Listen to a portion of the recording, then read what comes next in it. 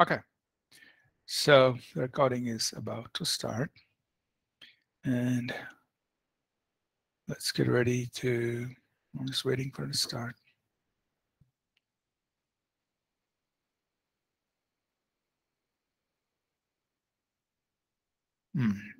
Okay, welcome back, everyone.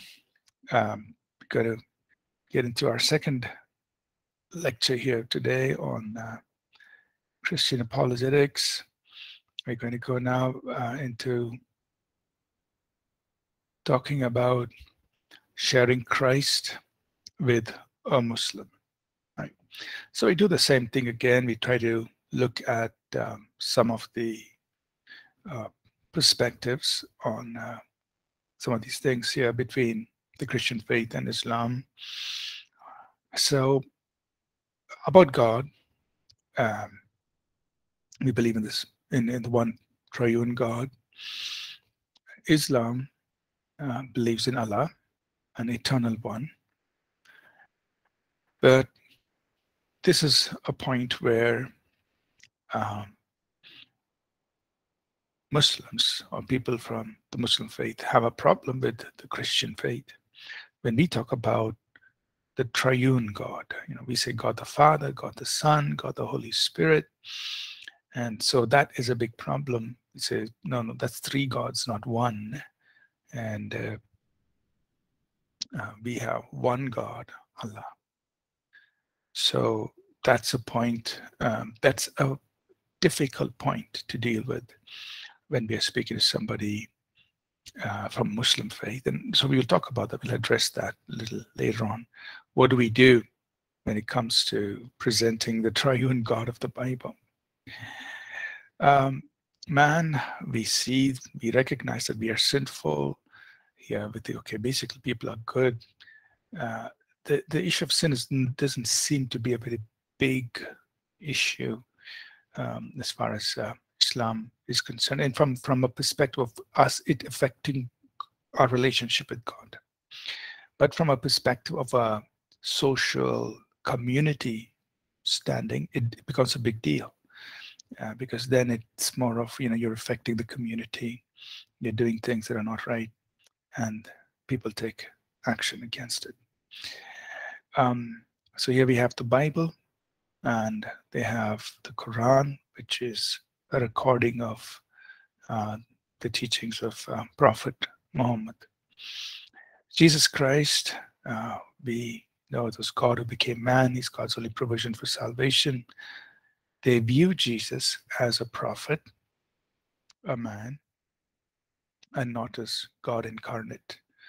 And again, here, there is a problem.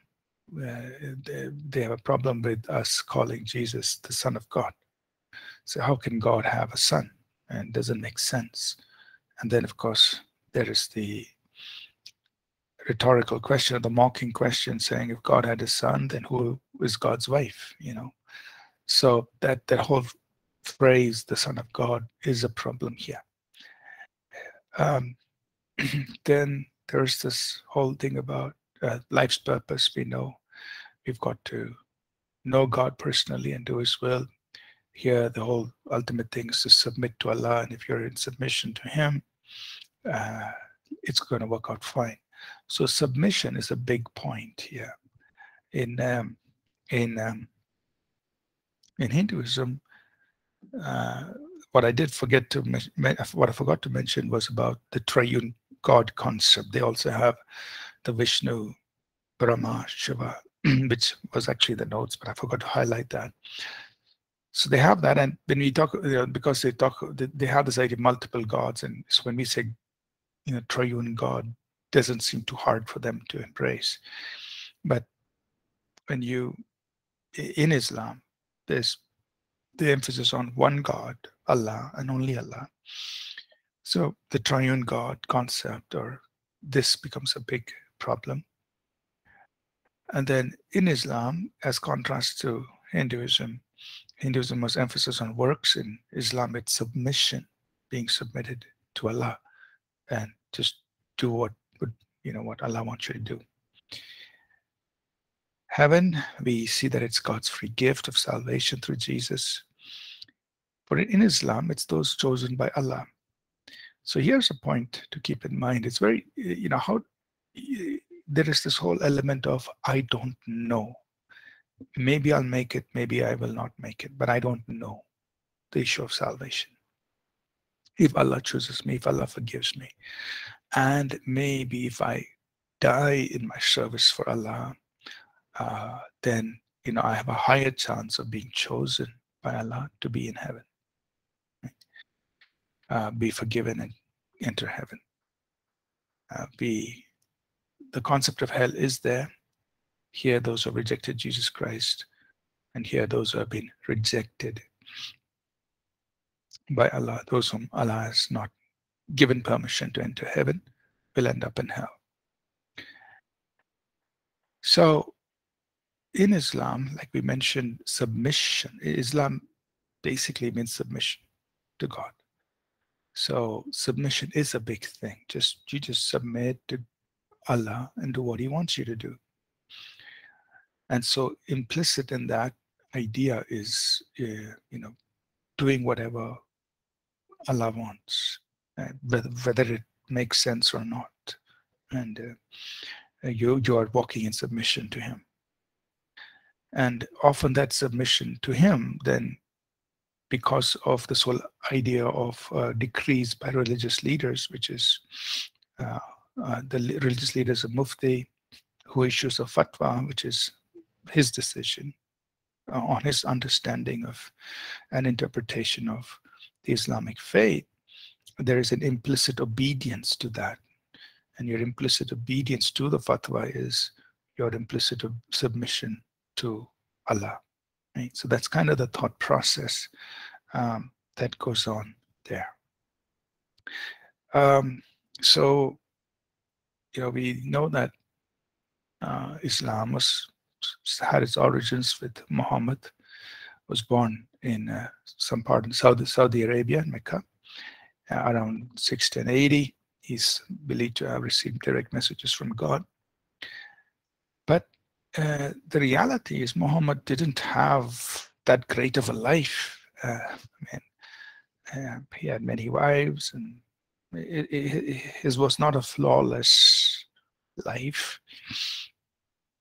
But yet, he is respected as the prophet of God, and his teachings have been recorded in some ways and put into the Quran. And so, that's how the Muslim faith came in. And now, the confession of faith is very, very important here in Islam. What do they state? I bear witness, there's no God but God, and Muhammad is the prophet of God. So there's only one God, who is Allah, and Muhammad is his prophet. So it's like, we have the Apostles' Creed that, of course, declares our faith. Here it is the Shahada, which says there's only Allah is God and Muhammad is his prophet. So that's two fundamental confessions that they make all the time. And so part of Islam, you've got these 5 pillars. The first one, which is this confession, there's no God but Allah and Muhammad is his prophet. And then the second has to do with praying 5 times a day. Third, giving alms to the poor. Fourth, you fast the month of Ramadan. Make at least one pilgrimage during your lifetime to Mecca. And then you also engage in jihad, in a holy war, not only against worldly lusts, but also against those who are opposed to Islam, the faith of Islam. And so this aspect has, of course, been a big thing in the world in recent times, in this holy war against those who are opposed to the faith. And this can be projected in any way, and but then that's part of what is considered as a holy war. So there are different sects within Islam, the Shiites, the Sunnis, and the Sufis, and they vary on how the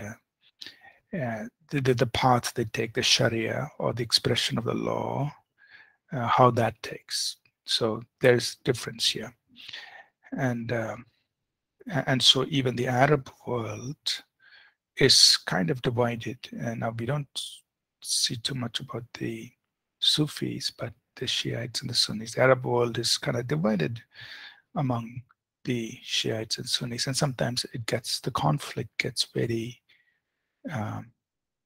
intense here, to the point of war and so on. And it all is because of the expression of the Sharia, or the law, or the interpretation of how you express Islam, the Sharia law. It's based on that. There's the different sects, groups within Islam. Now, again, what we can say is there are people who are very strict in keeping the practices of Islam, are very strict in this.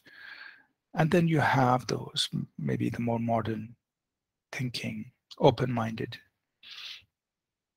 Muslim who, while has roots in these practices, may not be doing that so rigidly these days. So especially in the Western world, and in urban centers, you would have Muslims who have their roots. I mean, they know these things, but they may not necessarily practice them very strictly. They're more open and more liberal in their thinking. But then you also have the fundamentalists who are very firm in these practices of Islam. Another interesting thing about Islam is its respect for the local leader. So they find the local leader would be, like the religious leader, or the leaders would be referred to as a mufti. And this leader has the right to issue or interpret the Islamic faith and express their opinion on all kinds of matters, anything, right? And what their decision then becomes a fatwa. That means you are then expected to follow that decision made by the local mufti leader. Of course, he's expected to make it based on the understanding of Islamic law, but then that becomes a hard rule, a set rule to be followed, whatever is voiced by the local leader, the mufti. So that's an interesting thing, because really the fatwa then dictates the life of that community, the Muslims in that community, or it could even dictate an individual's life based on whatever the mufti says, and so that's something very interesting. And in Islam, it is unacceptable to ascribe any human being equal to God, and so that's why the whole issue of Trinity, the whole issue of Jesus being the Son of God, or Jesus being God, is unacceptable. It's very hard for them. Right?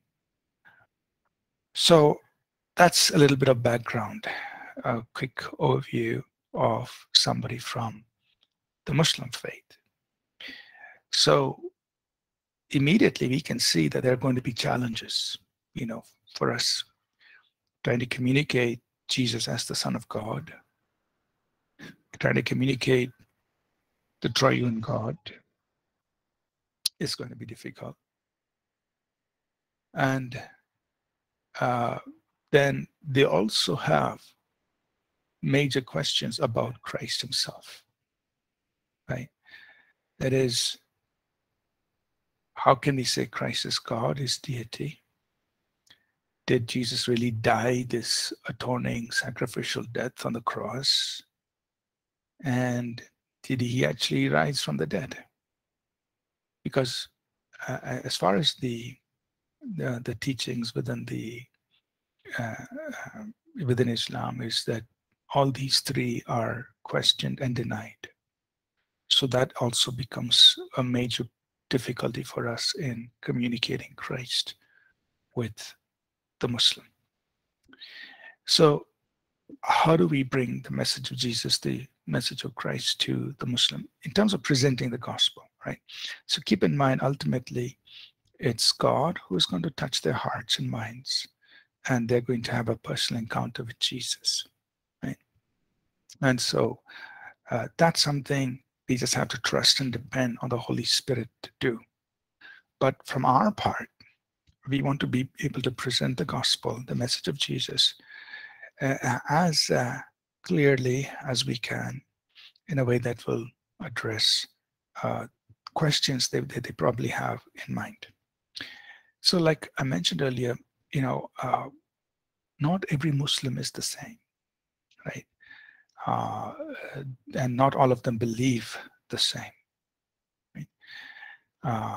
So there are people, the modern Muslims are very open-minded, have a are beginning to think, beginning to question a lot of what a traditional Muslim just accepts by tradition. The modern Muslim will question, why is that? That is not right, and so on. So we keep in mind that depending on who you're speaking to, you need to be able to understand where they are. Is this person traditional Muslim?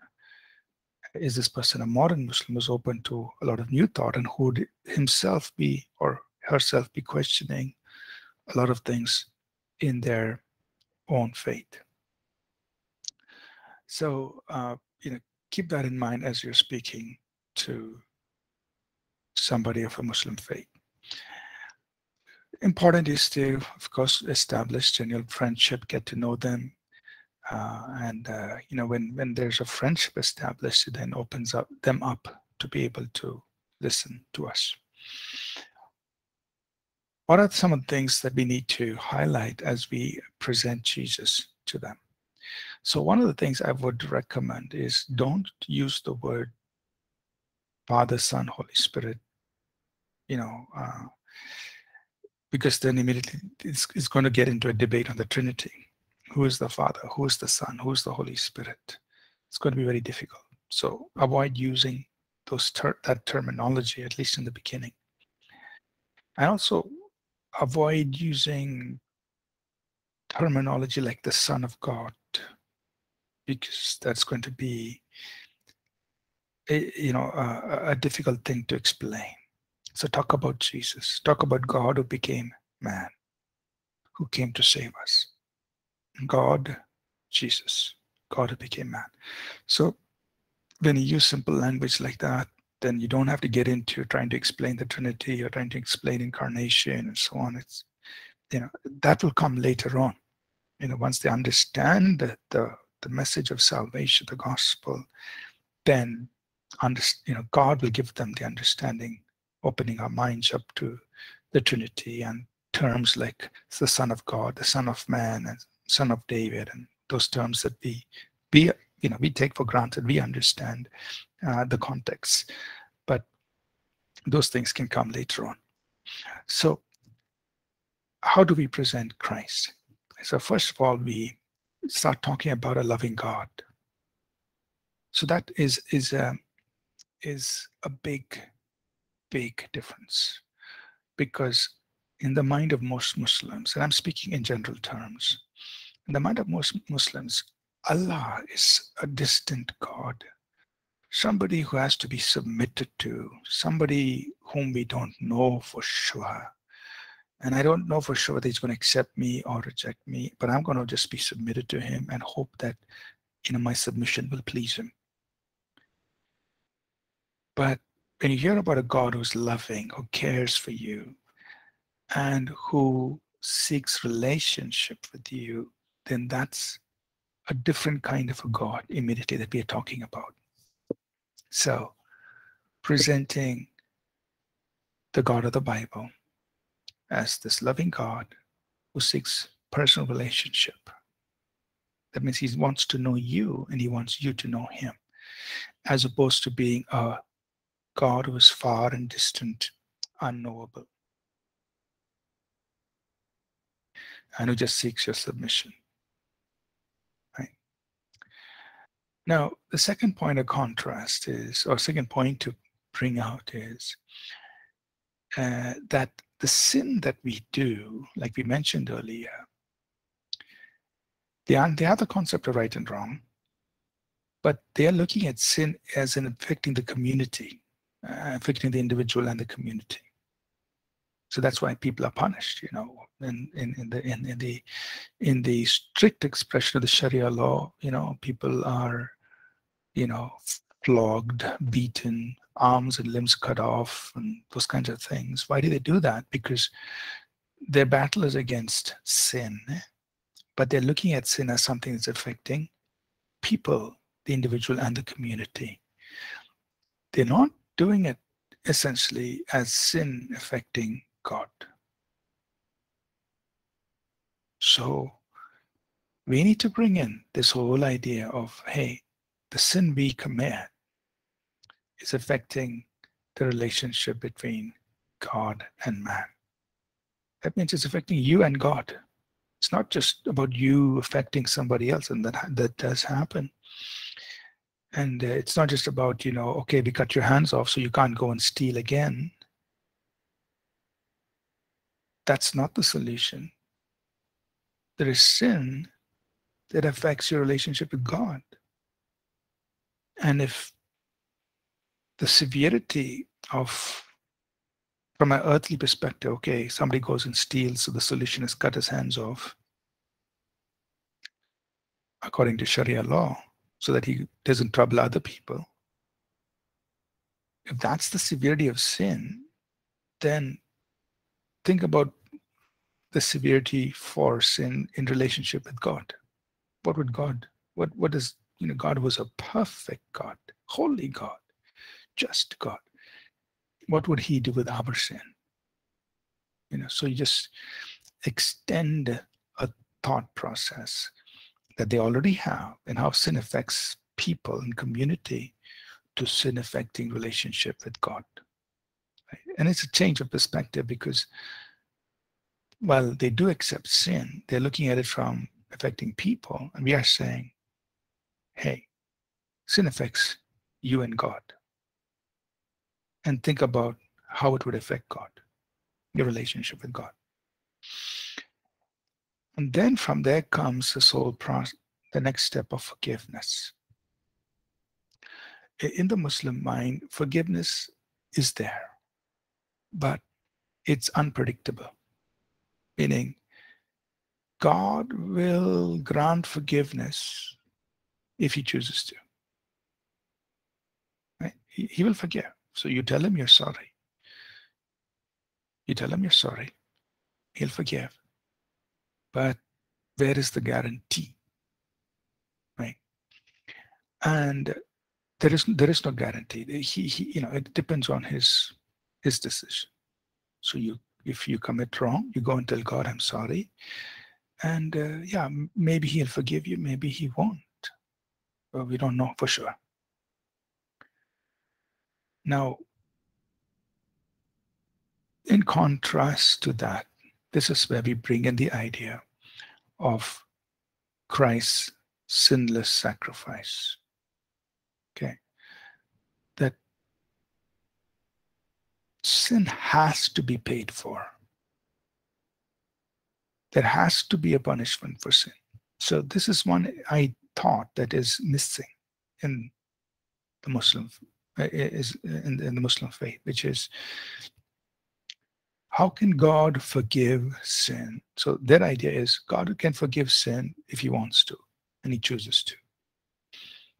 But then we need to bring in the whole idea of judgment, right, for sin, individual sin.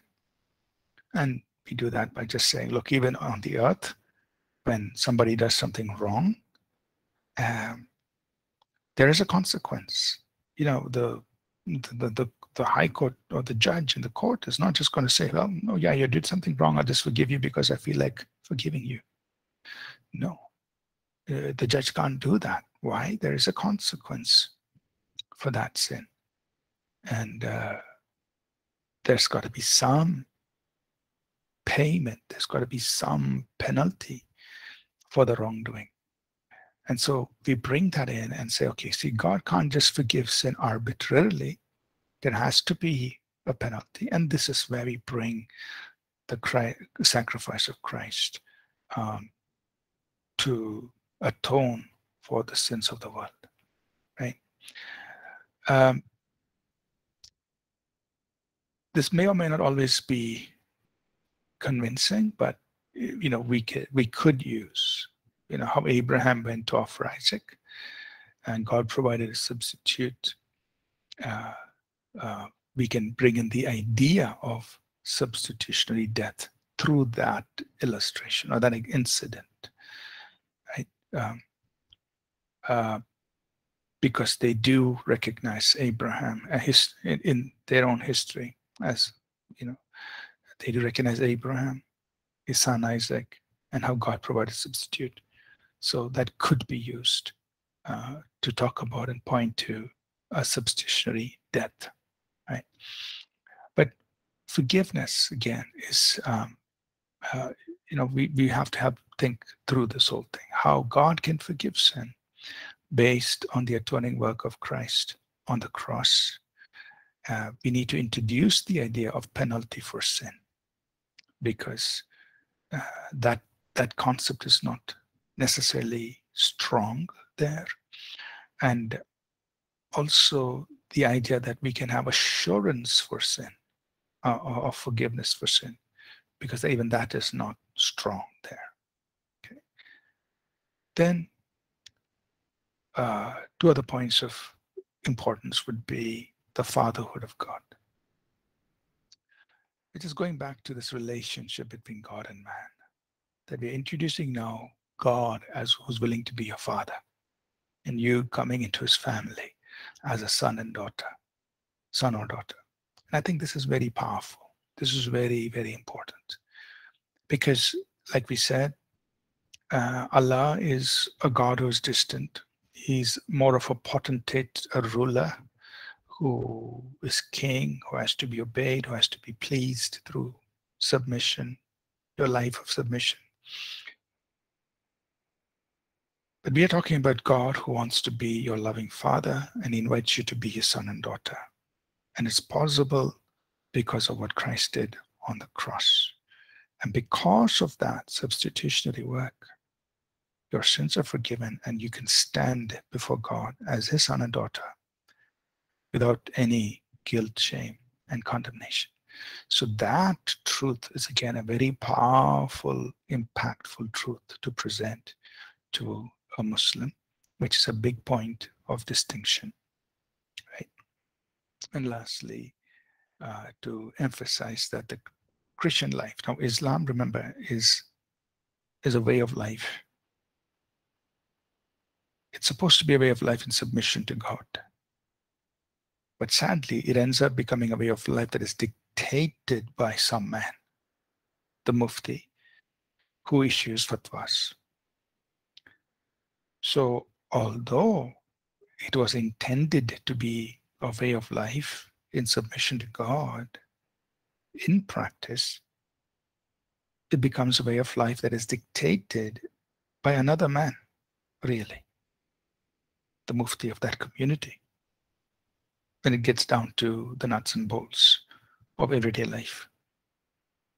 And unlike that, the Christian faith, Christian life is a life of faith, a walk of love, and we all follow the word and are led by the Holy Spirit. So we all read the word of God for ourselves, and God personally leads us by speaking to us. which is very different from what actually happens in the Muslim way of life, which is dictated by fatwas issued by the local mufti. So we present that as well as a point of contrast. So what we are saying is, if we understand the essence of the Muslim faith, we will be able to present Christ and the gospel of Christ in a way that highlights the differences, that highlights this is who Jesus really is. Now, of course, they have to make a decision. Right? Now, we said earlier that they are going to question the deity, the death, and the resurrection of Christ. They're going to question that. So this is where we, what we learned in the previous lesson on the resurrection of Christ, previous two lessons on, on the uniqueness of Christ and the resurrection of Christ. We can present that, but do that after we've had a chance to explain why Christ is different. Then we can answer these questions as to why we believe in his death and resurrection, that he indeed died on the cross and indeed rose up from the dead. That because he's God who became man, he's deity. Right? And this is what Christ claimed for himself. This is what the Bible states about him. So he's more than just a prophet, but he is God who became man. And we can present those things as in response to their questions. And very likely they're going to ask these questions on the deity, death, and resurrection of Christ. Okay, so let me pause here and let's take some questions. Okay, Christopher, go ahead, please. Yes, Pastor. There are statistics that indicate that there are more people who are moving towards the Muslim faith. And again, I'm not sure of the veracity of this, but there's this also the statistic that says that in 30, 40 years, the Muslim faith could be the or the Muslim religion could be the largest religion in the world. And I just wanted to understand, at a high level, what could be a possible explanation for this, and explanation on why this is happening. And also, I'm not sure if this is. I think is not perhaps not covered in this topic, but in the subject matter of apologetics, is there sufficient sort of detail about how to counter some of that move, and how the Muslims are actually positioning their own faith, so that people are moving towards that faith. And so that is just one question. The second question is a related question, which could relate to any sort of move to a non-Christian faith. Just wanted to understand: is there any influence of the evil one in this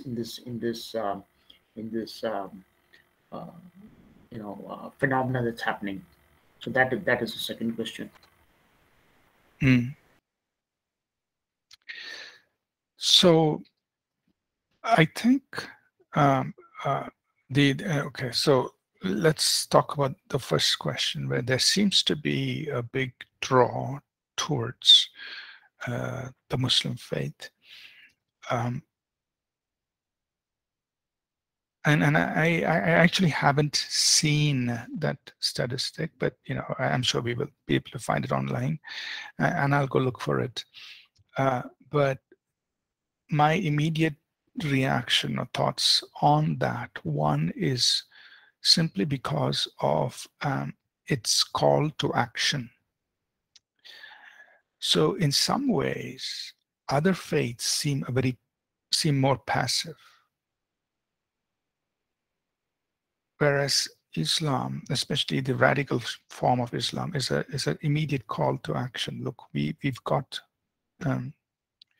something going, and a lot of people, and I'm speaking on one side of it, right? This is not everything about why people are being drawn to Islam or what could draw people to Islam, but I'm talking about for the disillusioned population, people who seem like upset, and this happens all over the world. It's we've seen it happen in India, in Europe, North America, all parts of the world, where young people especially, who seem to be disillusioned with what's happening, they seem to be very attracted to this fundamentalist idea of especially what's happened in and around the Islamic State. That it's a call to action. We're here to take over the world. We're here to do something. We're here to make a difference. And that's part of the whole radicalization that happens. And that's what attracts them to it, the young people.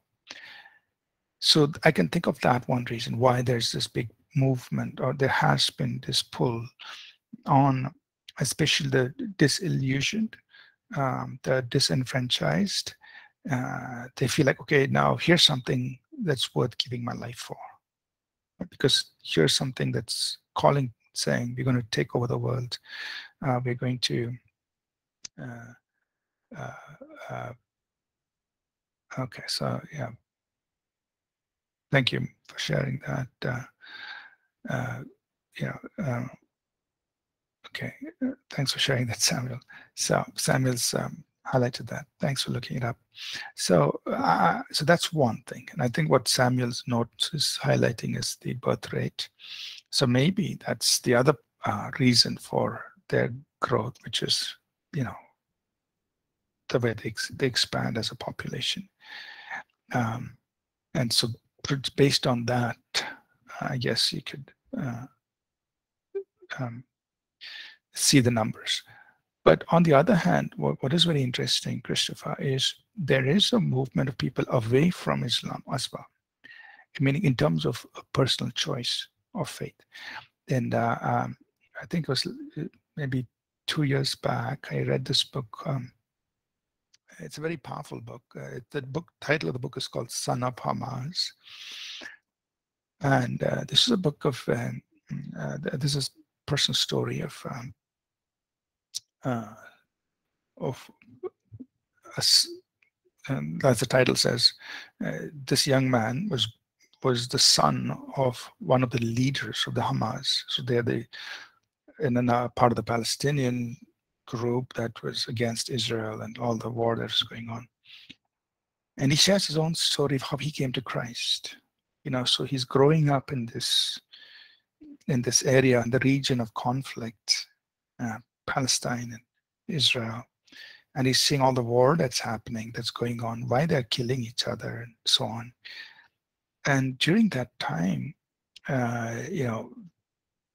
amongst them, somebody comes and gives him a copy of the New Testament. And he sees the lives of these Christians there, that they're not violent, they're not like killing people randomly, and they're not doing that. And he's reading the New Testament, and the teachings of Jesus, the Sermon on the Mount, it really impacts him, because Jesus is not promoting violence, unlike what he is seeing happen in Islam. Jesus is talking about love, and it's just totally different. And so just by watching these Christians, by reading the New Testament, and of course, God touches his life powerfully. This young man, who's the son of the leader of the Hamas, comes to faith in Christ. And now then his life is at risk, right? Now he's like the next in charge. He's probably going to be the next leader of the Hamas, and he's expected to lead. But he comes to faith in Christ, and then somehow he's able to make his way out of escape. He now lives in the United States and so on. So, but it's an amazing book to read, which gives you the inside, thinking of, here's the struggle the Muslim is going, a typical Muslim is going through, seeing what's happening in Islam, and then reading the teachings of Jesus, and then somehow coming to accept Jesus Christ, not just as a prophet, but as who he said he is. And that's an amazing story.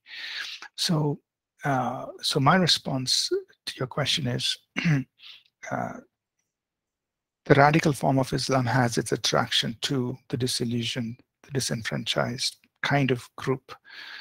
But that also is, I think will taper down to some extent. But at the same time, internally, there's a move of people away from what they are seeing happen in Islam. And they are being drawn to the love and the compassion and the teachings of Jesus Christ. And that's also happening. But it's not easy, right? It's not easy for them to come out openly and say, I'm a follower of Christ, because of the risk to their lives.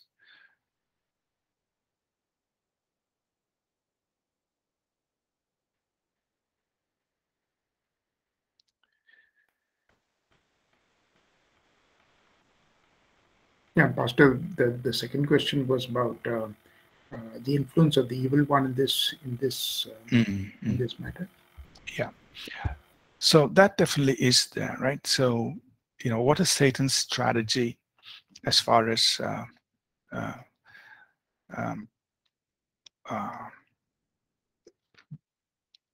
people are concerned, right? He deceives nations. He blinds the minds of people.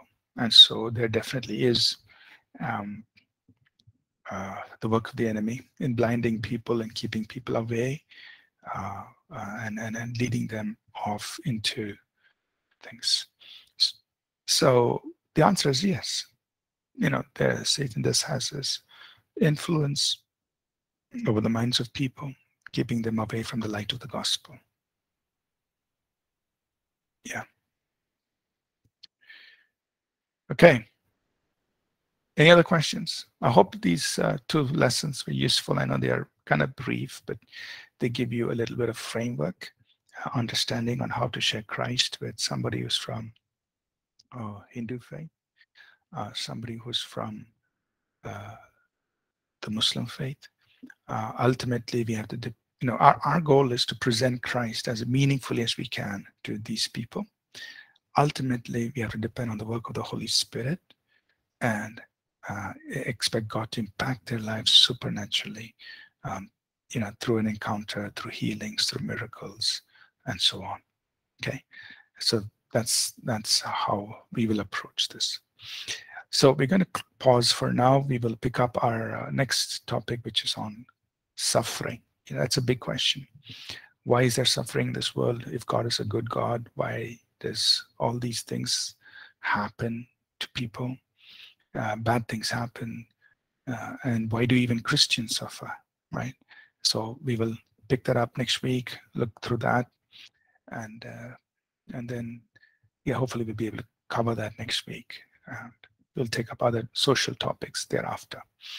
Right, let's close in prayer, and then we'll take a break, and I'll meet you in the keys to supernatural. Could somebody please pray with us as a class and then dismiss us? Who would like to pray? I'll pray. Go ahead, Maggie. Holy Father, we thank you, Jesus, for your wisdom, your lecture, the knowledge that you're imparting us, Lord. And we thank you, Lord, that through this learning that we come to understand your love, Lord, and the love that you died for the whole world, Lord, and who, even if it's a Muslim or a Hindu or a Buddhist, Lord, you love them the same way you love us. You died for them. And those whoever comes to you, Jesus, your hands are open, your hearts is ready to receive them into your pasture, into your hands. We thank you, Jesus, that as you equip us, Lord, prepare our hearts, Lord, and prepare our mind. Let your Holy Spirit fill us more and more and give us wisdom, Lord, so that we may understand and grasp what you've just taught us. And be ready to preach your word and to be your witness, Lord, in all of the earth and wherever you send us. We thank you, Jesus. In your mighty name, Lord Jesus, we pray. Amen. Amen. Amen. Amen. Thank you, everyone, for being on the class today. I hope you'll make use of these things that we've learned. And I'll take a quick break, and we will see you